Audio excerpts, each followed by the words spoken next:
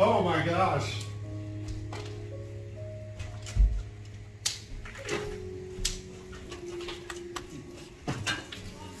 Oh, that is a Bible verse in case you don't know that.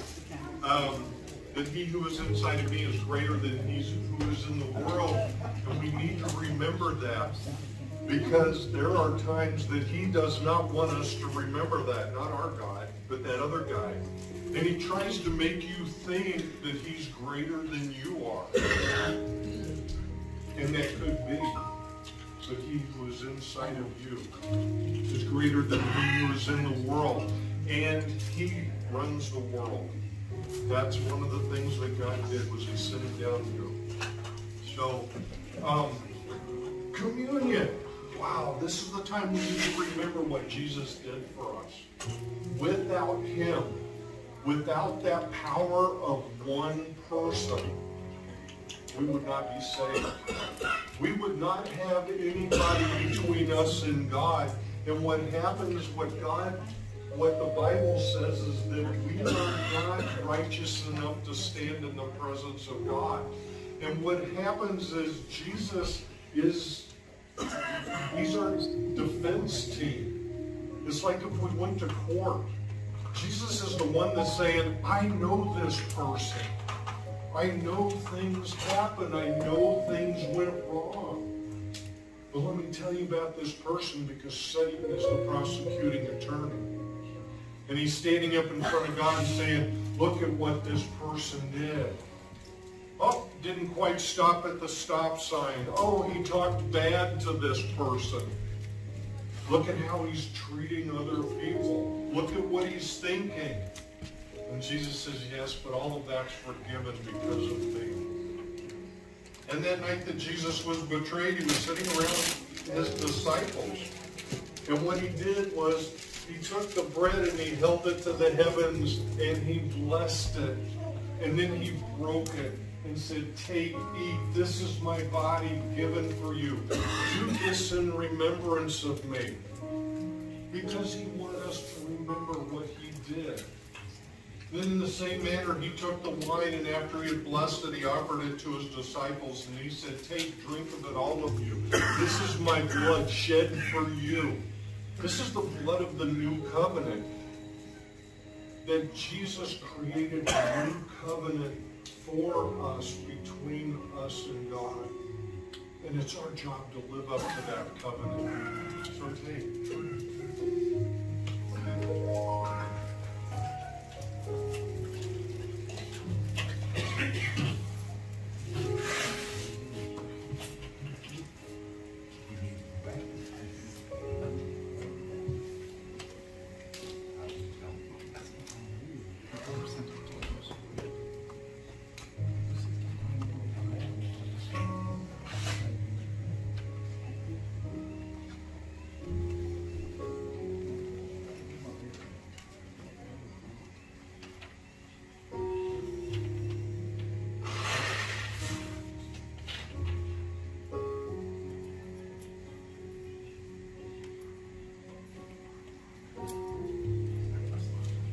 Your offering is what helps us make everything possible. Helps us reach out. I was listening to a pastor the other day that what he said is, he said, I have $150 million worth of projects inside of me. But it takes giving to do that.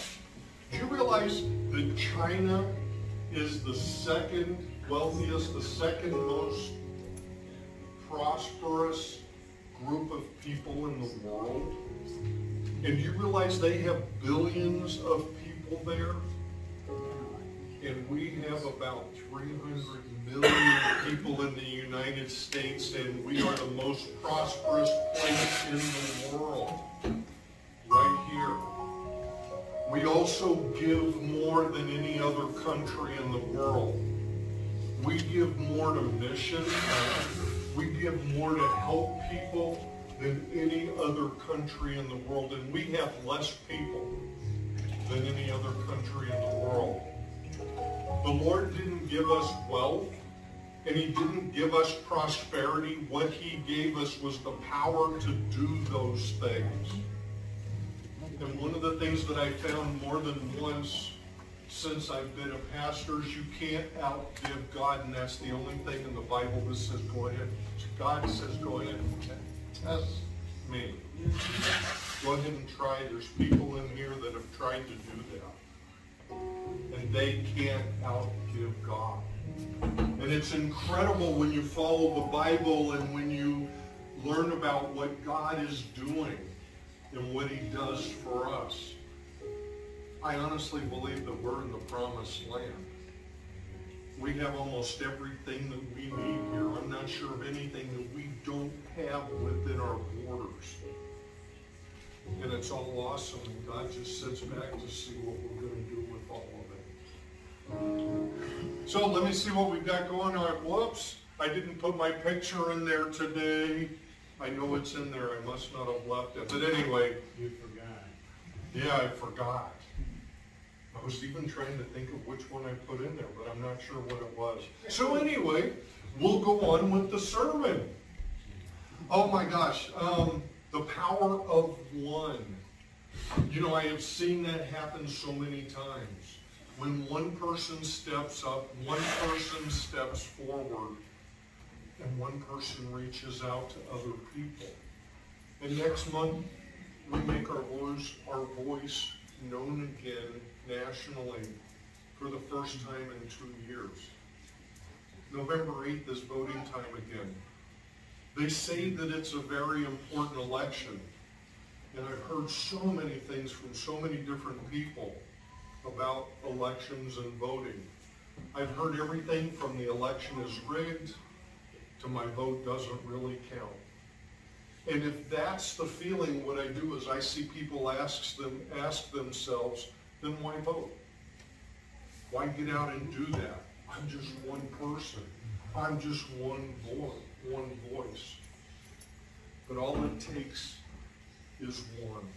It only takes one person. It only takes one person to heal someone. It only takes one person to take another person's hand. It only takes one person to vote and change the world. And one of the things that I found is in Proverbs 24:10 is that if you faint in the day of adversity, your strength is small. And if you want to turn that around, if you don't faint in the face of adversity, your strength is strong. And that's what God has promised us.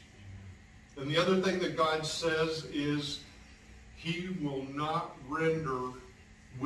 not render to each man according to his deeds?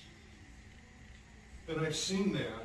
And I see people who call themselves Christians, and then I watch their life.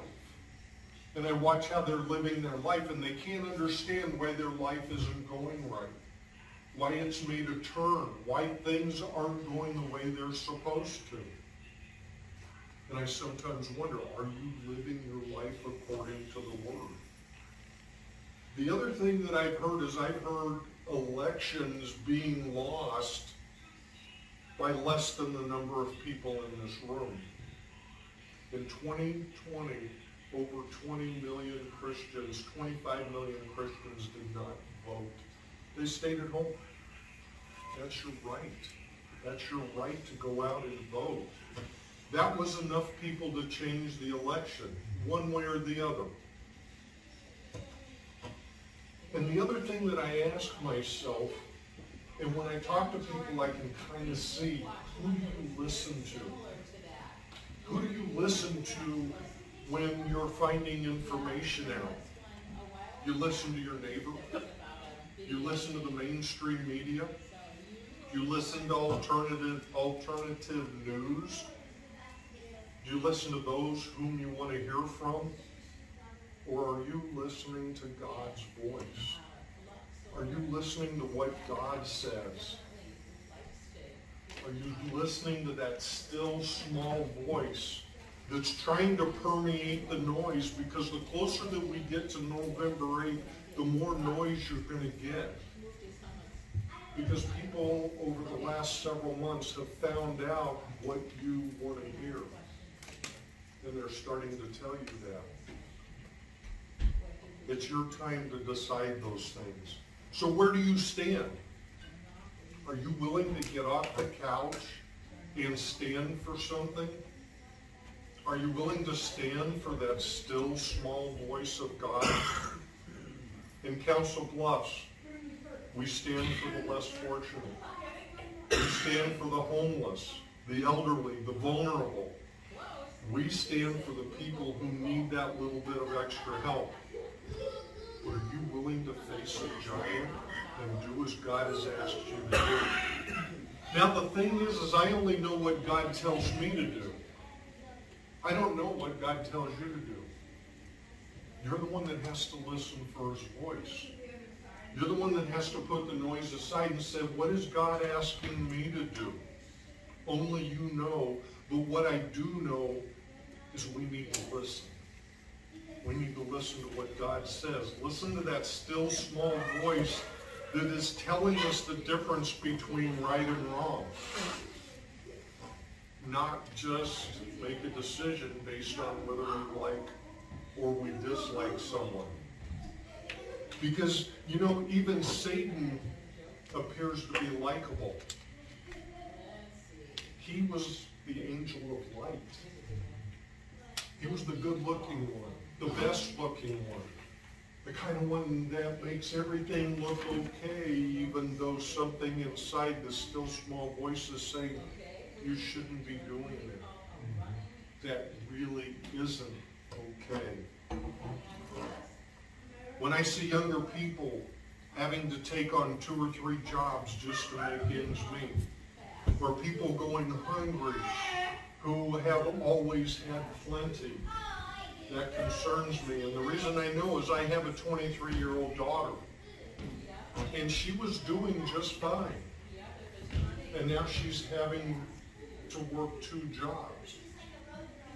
And there's another guy who's been in and out of prison, and he said, Mike, I just want to go straight. I just want to have a house. I want to have a family. But right now he can't afford it. But you know what? There is power. There is power in one. You. Individual power. That when partnered with other like-minded people, the power grows, and so does our faith. So what do you believe in? What are your values? You know, I know we can stand in silent groups of people and express ourselves, but do you believe in your morals and values enough to state them in the public square like the Bible tells us to do? In places where people may disagree with you? Do you stand on facts, or do you stand on emotions? Are you assured of your values? Do you feel strong enough about your values to stick to them, especially when things get tough? Another thing people have a tendency to say is, you know what, don't worry about it, God will take care of it. But what I found is that God will not do something that we can do for ourselves. Maybe he's already put things in place for us. I'm not really sure. But we have to do our part. And this is why. And for you, I don't know what you believe the right thing is. I only know what God tells us to do. And then I listen to that still small voice, because this was written over 2,000 years ago. It's the oldest account of what happened. The Quran was written 600 years after Christ died. How many people 600 years later were going to remember what happened? Maybe one of the things God put in place was the Declaration of Independence.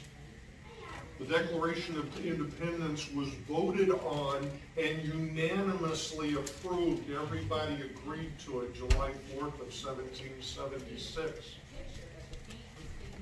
It took almost 12 years for the Constitution to be signed. The Constitution wasn't voted on and approved and signed until June 21st, 1788.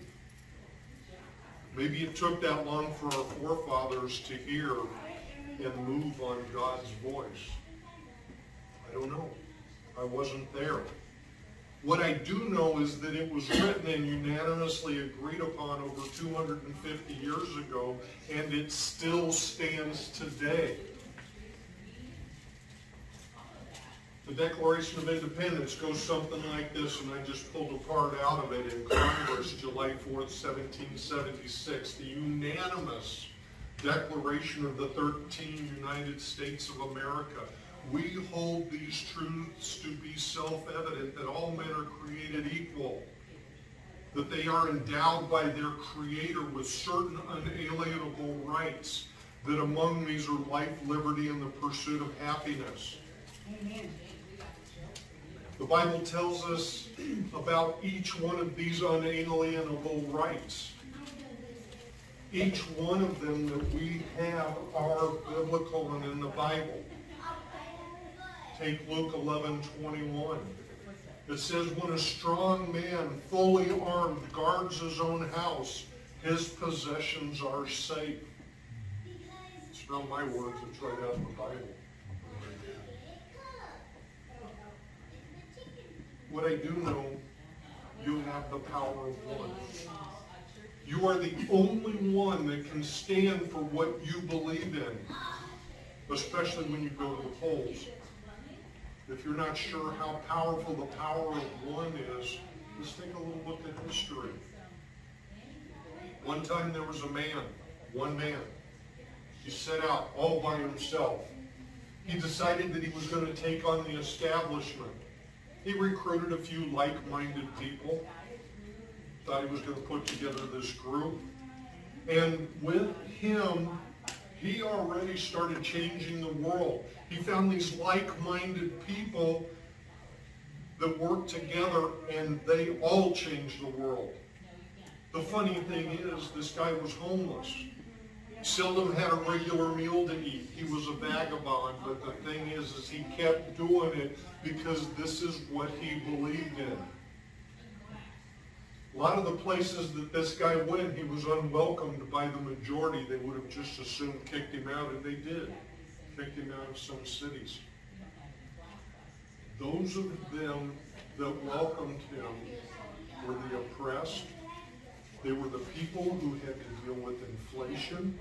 They were dealing with shortages, and they were being used by the government as serfs. Or I should say the lucky ones were. They were even religiously oppressed. But one man changed the entire world. Just one man. A carpenter's son. But he wasn't the only one that changed the world. And if you look in Luke chapter 5, verse 17, for it is by one man's offense death reigned by one. Much more they which receive abundance of grace and of the gift of righteousness shall reign in life by one, Jesus Christ. Therefore, as by the offense of one judgment came upon all men to condemnation, even so by the righteousness of one the free gift came upon all men unto justification of life. For as by one man's disobedience many were made sinners, so by the obedience of one shall many be made righteous. One man made a difference. So what can we do? Take a look around you. Jerry's feeding people in Council Bluffs. He's one person. He's the power of one. Patrick put together today's picnic because he's helped like-minded people, like taking it to the streets. Jerry's going to be helping today. Taking it to the streets is going to be helping Patrick with the picnic today. Shannon, one person. She put together last week's trip to the zoo. She changed things. She made things happen. We had a great time. It's the power of one.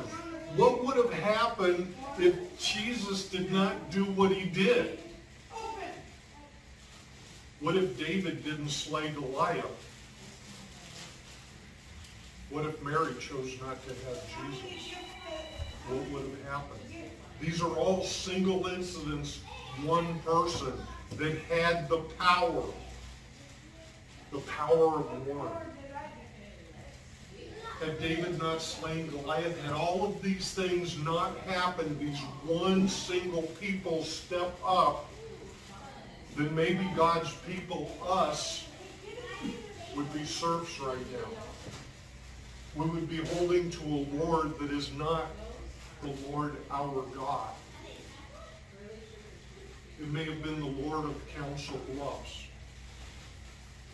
or the Lord of Omaha. You make a difference in everything that you do. So don't think you can't make the difference of just one person. And Ruth and I are doing that. Or at least we're trying to make a difference in the world. Maybe we can't make a difference in the world, but maybe we can make a difference in our world. And how do you think we did it? One step at a time. We put one foot in front of the other. We stood on our values when it hurt. There were times when things happened and people questioned who we are, what we stood for. And we said, you've got to stand for what we stand for, no matter how much we're questioned, no matter how many people come against us. But are you willing to do that? There was a recent election in Iowa where the winner won by 6 votes. So what would have happened if those 6 people stayed home that day and they didn't vote? The election would have been different. So what do you know about the candidates? What do you really know about the people that you're voting for?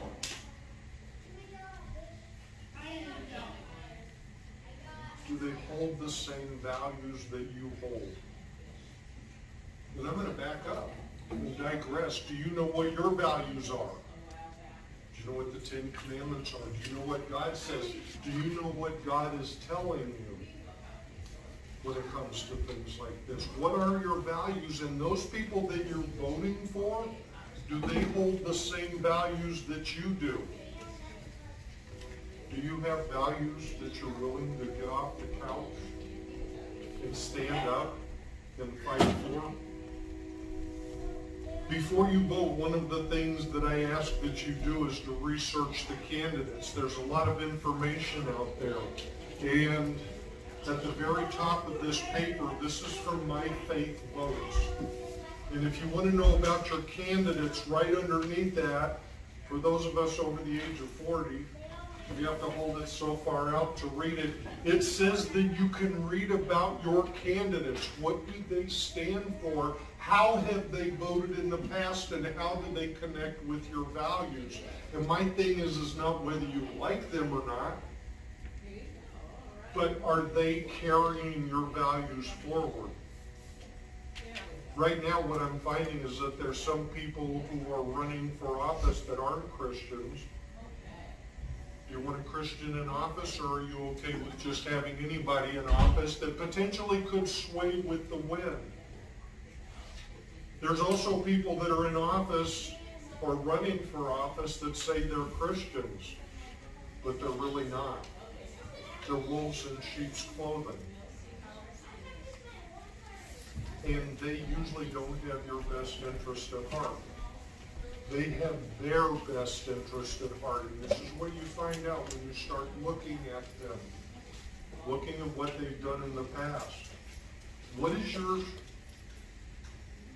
Have you ever spent time with your candidates to look them in the eye and ask them the hard questions? How do they feel about things? I want to ask you one other thing, because I thought this was kind of interesting.